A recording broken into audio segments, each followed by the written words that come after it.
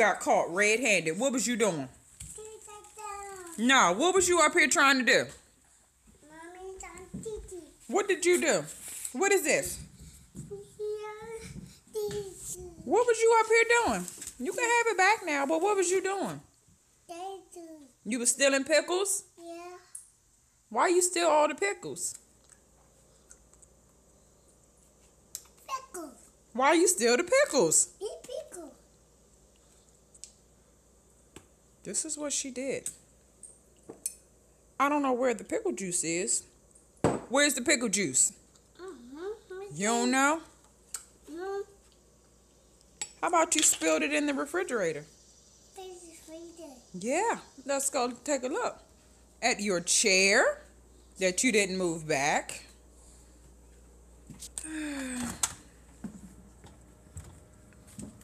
As you can see, well, you probably can't tell, but this is a bottle of pickle juice in the bottom of the refrigerator. So let's get to cleaning. Look at this. She been in here stealing pickle juice, y'all. No, she been in here stealing pickles. Got her chair from the table, pulled it up, brought it over here, emptied it out on the plate.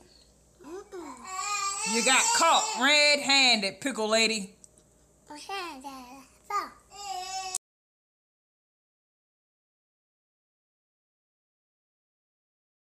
Hey guys, so today is Thursday and trash day is tomorrow. So today we're going to clean out this refrigerator. It's not really that bad this week. My daughter spilled pickle juice, well, as you've seen, on this glass. So I took the glass out, but it leaked down here. So I need to wipe this out and go through these drawers and see what we have in here.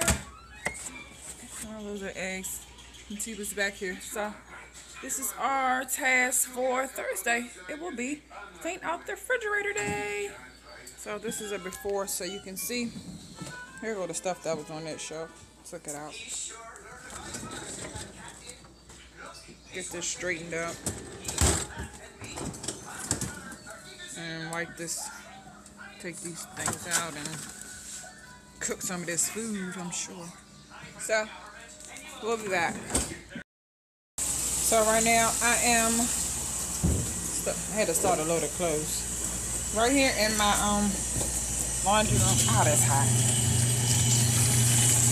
This is a drawer that was inside of the cabinet. Inside the refrigerator.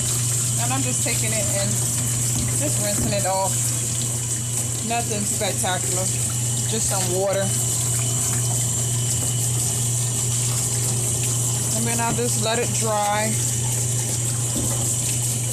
That's it.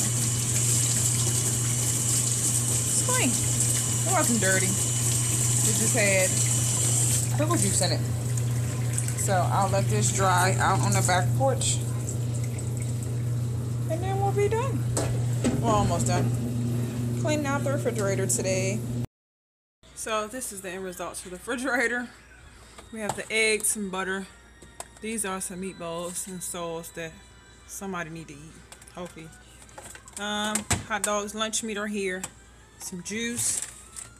This drawer is full of cheese, water, milk. This one my kids can come and grab when they get home. A juice, and they have yogurt.